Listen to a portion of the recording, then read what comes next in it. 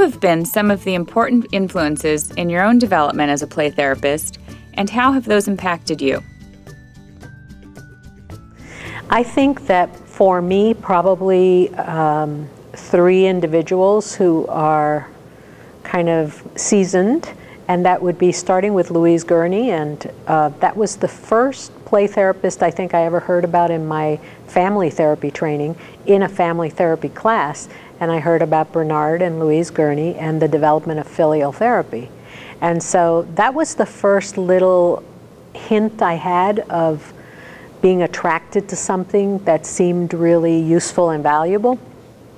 And so in terms of impact, I think it really helped me to consider the systemic piece as a cornerstone of any work that I was going to do. So that was a very important association in terms of play therapy. The second person is Charlie Schaefer, and in particular because he had a very focused interest in psychic trauma. And that early chapter that he wrote on psychic trauma really made me think. It challenged some of the things that I already knew, and it definitely really turned my attention to the whole possibility that kids in play could do some of this really important trauma work.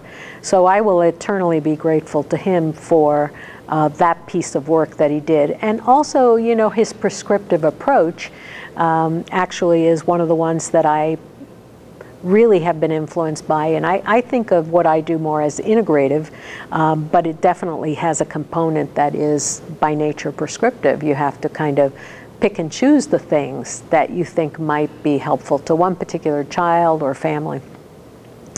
And then of course Gary Landreth, and I especially point him out because he challenged me once to come and do a one-day training on the relationship in play therapy.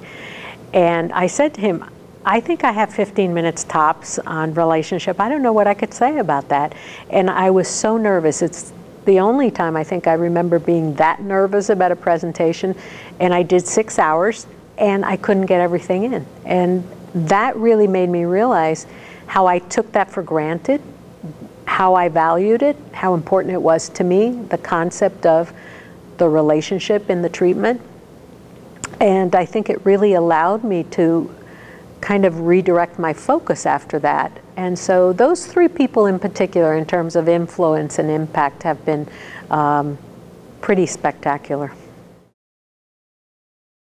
How do you perceive the current state of play therapy? I think that the play therapy field is in the process of growth. I feel very optimistic about it. I feel that the research is really being done. I think that people have come together and really made a commitment to getting that research base that supports what we do. I think that the field of neuroscience is also just coincidentally supporting everything that we do and the way we go about doing the things that we do. And so I feel like it's a pretty robust field right now. I feel people are getting more confident. I think it's amazing that people are choosing to become play therapists versus anything else. So just the fact that we've attracted so many people and that they think this is valuable and they think this is something they want to contribute to the kids that they work with, I think is really important. And it's getting much more commonplace out there in the world that people refer specifically for play therapy. So they call and they want to have play therapy as part of what is provided to their children. So I think the education APT has done and the way they've gone about going out to parents and helping them understand that, you know, verbalizing things is not the language of the child and that we need to give them other opportunities to communicate and other ways to be helpful to them. I think it's been incredible, and it's been decades of commitment by the association staff, by the board, by the participants, the members, and I think it's really having a huge impact. And I see it just in terms of the practices that I've been running and the way that people are turning to us. And again, I think the neuroscience and the attachment fields, both of them, have really managed to, in many ways, support the things that we're doing. So I feel really optimistic about it. How would you compare the first 5 years of your career as a play therapist to the last 5 years of your work? When I first started doing play therapy, I think that I was so interested in doing the best possible job I could that I overthought it. So I was in my head a lot.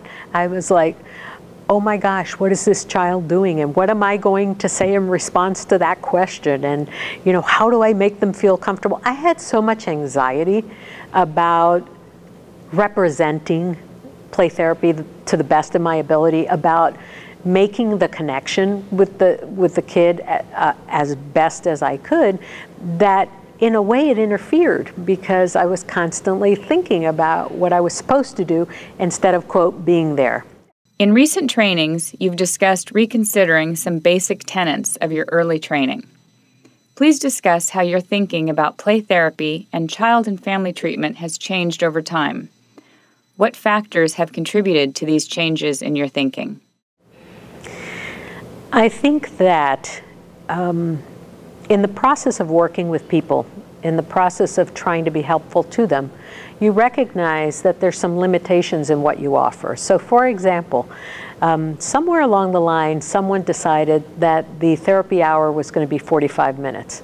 I don't know how that got started. Well, I'm sure it was with Freud. But in essence, we now take that as kind of a rule of some kind, that you see the client for 45 minutes, 50 minutes once a week. There are a lot of families that I work with where I think more intensive treatment might be actually better. We might have some children that it would be better to see for smaller periods of time, but every day. And we might have some families where it would be great for them to come in for 3 or 4 hour sessions because they can't drive to our offices, let's say, every week. So I just think that we need to think a little bit out of the box. I think that providing therapy in a home-based setting is a very useful way to proceed in some cases. We need to train play therapists, I think, to be able to bring the sort of sacred nature of the play therapy office into a home where it may be less organized, it may be less structured, but how to set it up in such a way so that there's continuity, so that they're bringing in the same toys, so that the kids are still getting the benefits you have from a standard therapy office, but you're able to provide it in this new alternative way. So I think some of those changes, just thinking out of the box a little bit, are pretty important. In terms of child and family work, I really have come to the conclusion that some of the attachment-based therapies are pretty necessary. And I was a person who had training in TheraPlay, I'm going to say 30 years ago, and it did not take. I thought, this is unusual, I can't do this won't work with my families. And now if we fast forward, probably about, I think it's now 10, 12 years ago, I retook the training.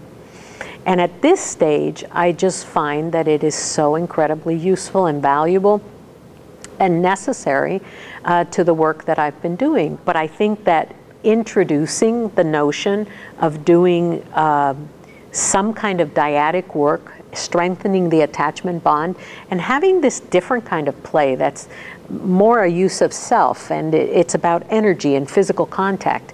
And now I just see as so incredibly valuable and critical. Circle of Security is the other one. It's an attachment-based program.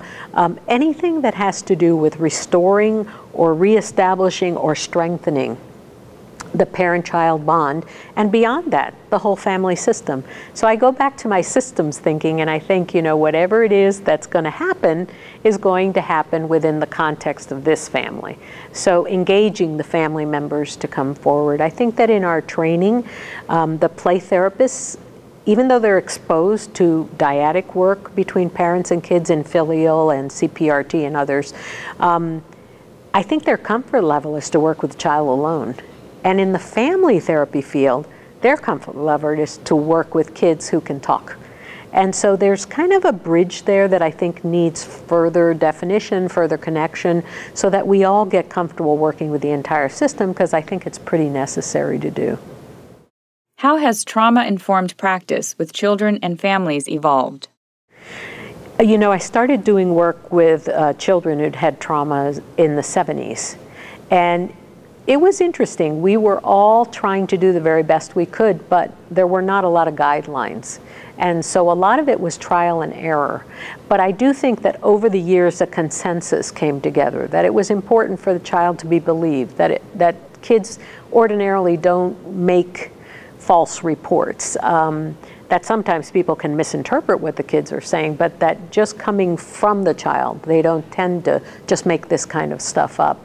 That it was important to work with them in combination with their non-offending supportive parent. That the impact of reporting and the system's response could be as difficult to the child as other stressors in their life. So as I was doing that kind of work early on, we felt it was very important to really focus a part of what we did in therapy specifically on the trauma. In other words, that it would be important for the child to have an opportunity to show or tell some of what had happened to them, to understand it differently, to express their emotions, and overall to have an opportunity to spend some time with the traumatic event itself. So that's how trauma-focused treatment, I think, evolved. And later on, there was a treatment model that was developed and researched very well, and that was trauma-focused cognitive behavioral therapy. And then that became kind of the standard in terms of approach.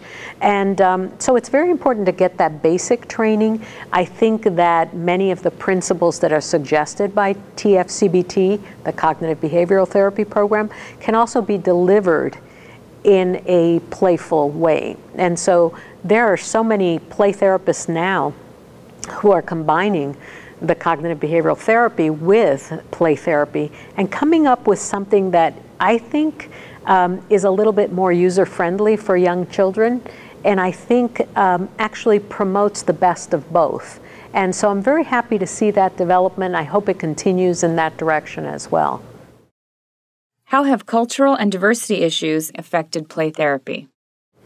I think that as play therapists, we have been part of the mental health community that has really developed an interest in making sure that whatever services we are providing with cultural, ethnic, gender, developmental differences in mind. And the reality is that the families that we work with come from lots of different kinds of cultures with different belief systems and different values. And for example, coming from a Latin culture, I can tell you that in my culture, therapy is not really considered something that you turn to easily.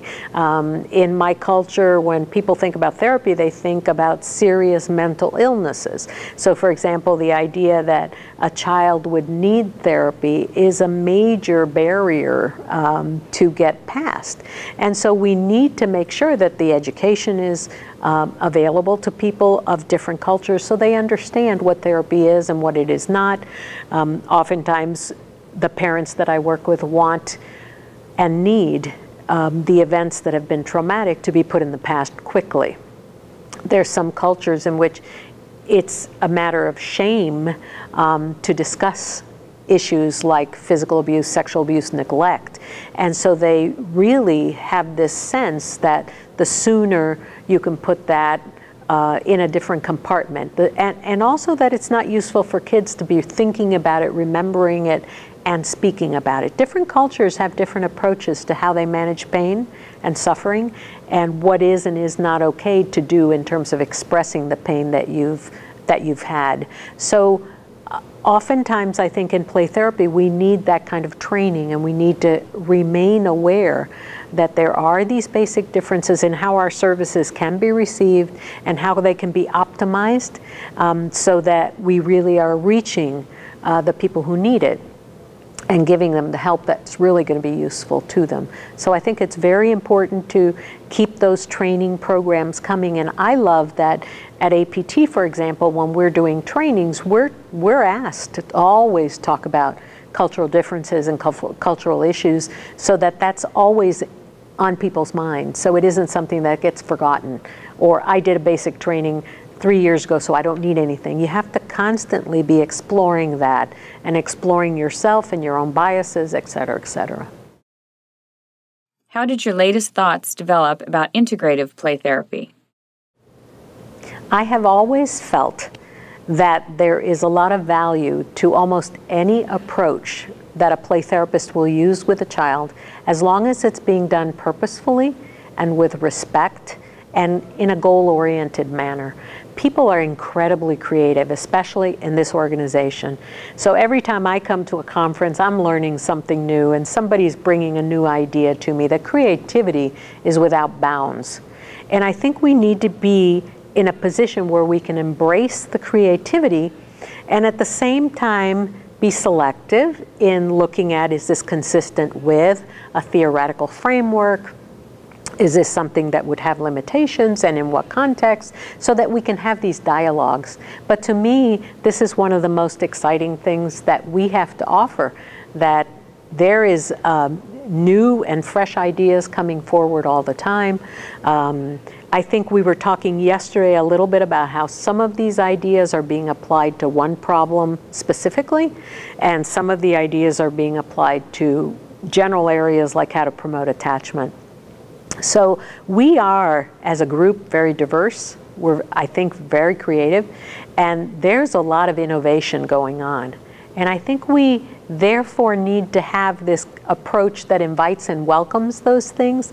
I've always felt, for example, people ask me, what kind of play therapy do you do? And I always respond, I do the kind of play therapy that the child needs me to do. So that means that I'm really attuned to the child. If this is a child who comes into my office and starts doing the work they need to do and telling me how they feel and what they're thinking, then I'm pretty non-directive. You know, I can just sit back. But if it's a child that's avoidant, that is having all kinds of behavioral problems, but they're not presenting themselves, I may actually get a little bit more directive.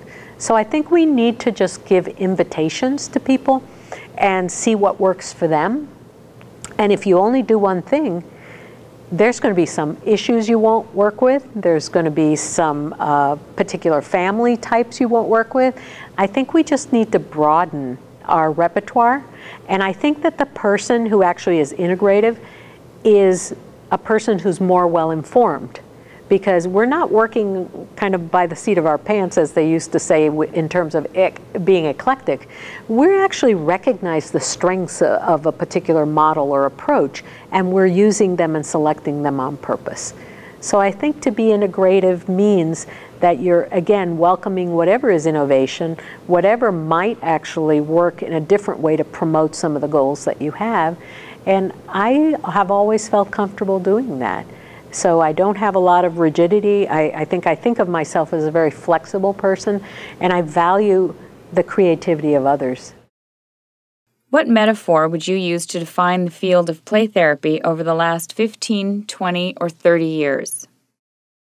This question of a metaphor is a really important one and a challenging one. And the first one that came into my mind was butterfly, of course, that we were somewhat isolated, somewhat small, a select group of people, and then slowly but surely it formed into this caterpillar that was comfortable within its confines, and suddenly it broke open, and then there was this butterfly, and the butterfly is now, you know, spreading its wings and visiting different nations. And, you know, I had this image of flight, but also coming back home, you know, also landing and taking stock of where you are and sort of breathing in the changes that have happened and the progress that's been made. So I think the butterfly is good. I also thought about eagle, because it was just a more sturdy animal, but an eagle taking flight, something proud, proud of what we've done, you know, accomplished, strong. So I like that metaphor. So it went from some kind of a more fragile butterfly to a more sturdy and kind of powerful, taking its place and being recognized for the place that it holds. Something about dignity, something about strength. So I like both of those. What do you hope to leave as part of your legacy in regard to the field of play therapy?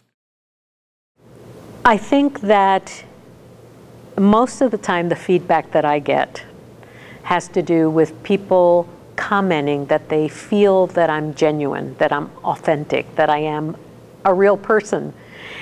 And if that's true, if I've managed to convey that, or if people feel that when they're with me, that to me would be a beautiful memory for people to have of me, that I try so hard to be present with whoever I am.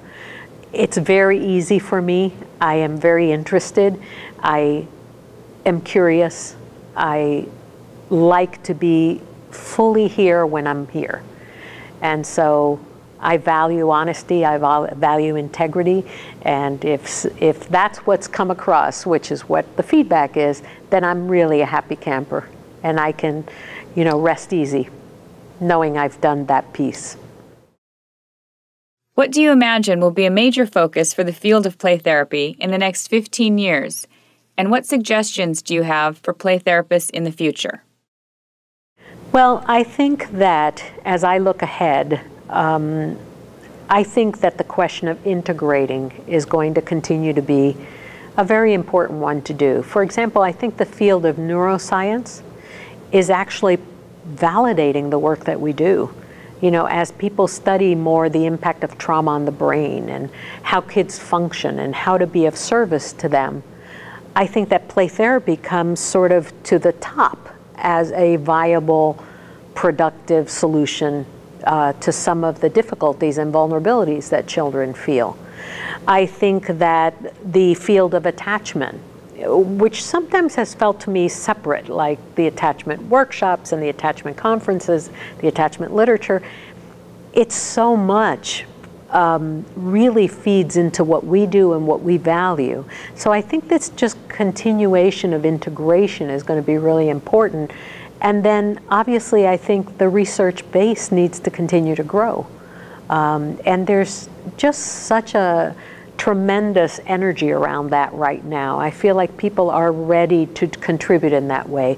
And I would just suggest to play therapists in very small private practices and without a lot of resources that there's still some little research that they can do too.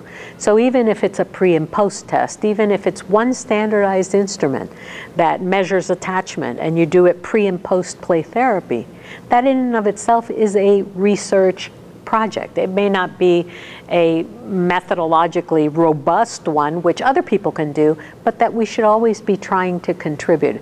I think also that the qualitative research is underutilized, and I think we can learn a lot from doing phenomenological studies and learning from individuals, what's the impact of this work on you? And I'm very happy to see the students doing a lot of this work, because I think that the children and the parents, if they could just kind of go out and tell people what it's like to be in a good play therapy, family play therapy situation, they could do wonderful kind of education in terms of just people learning about it and learning that yes, it has a therapeutic component, or yes, it helped them make changes in their families, or yes, people now see each other and interact with each other in a much safer and positive way.